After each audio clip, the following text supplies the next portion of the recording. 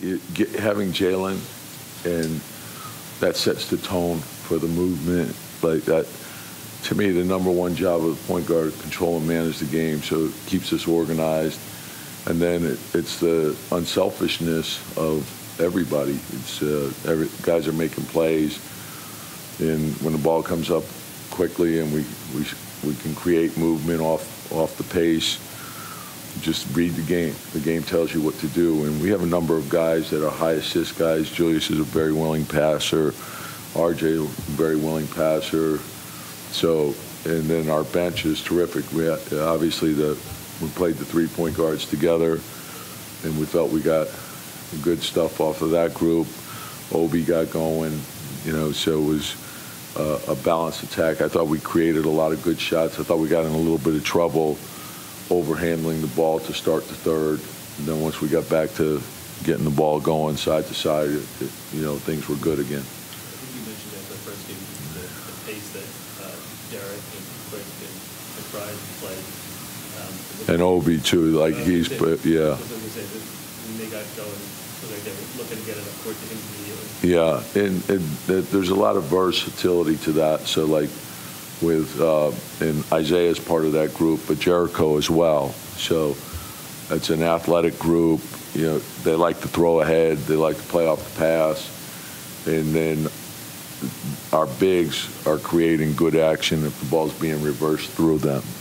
And so just keep attacking, get into the paint, and then make your rim read. And then when we do drive, we got to respace the floor. When we do that, we're creating high percentage shots, and it's also leading to good offensive rebounding. So we're scoring off that as well.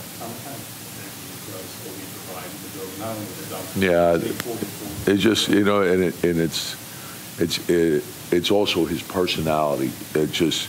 He brings life in everything he does. He walks in the building and there's a bounce to him, so he energizes the team. You can feed off of that. But I think when he's playing defense and, getting out and we can play fast, and everything is fast with him. If he's the trail big, taking it to the backside real fast, there's no hesitation.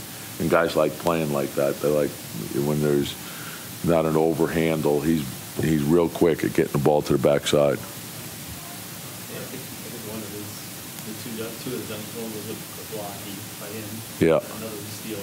Yeah. His defense. Yeah, and he's worked hard at it. There's still a ways to go, but he's made great strides.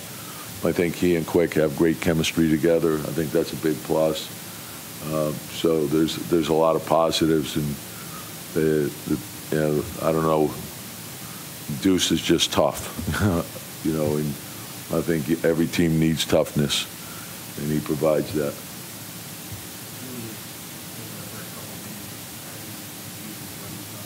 Great.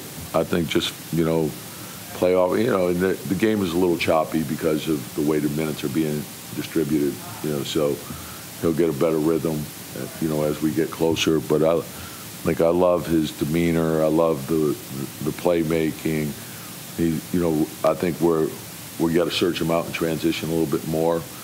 But if he's pushing, just create the pace, but also get off. When you get off it, create movement. Don't stand.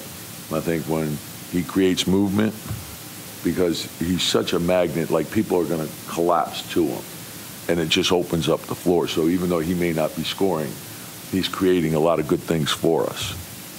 I know Reddish wasn't able to knock down his shots. Same, he can, and I want all our players to understand, you can play well without shooting well. And his length, his athleticism, running the floor, getting into the paint. I thought he had several good drives, and then I want him to read. If there's the collapse, you've done your job. Now spray. And so I want to look at the film, but overall I thought there was some real good things. So we just got to build each day. And so he's, and the hard thing is him building rhythm. If he gets nicked up, he misses practice or he misses a game, then you got to restart. So we got to get through all that stuff.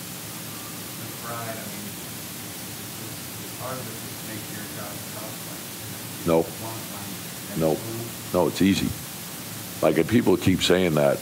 That's not the way this works. The way this works is when you're on the floor, if you play well and the group performs well, you're going to determine who plays. You know, it has to be merit-based.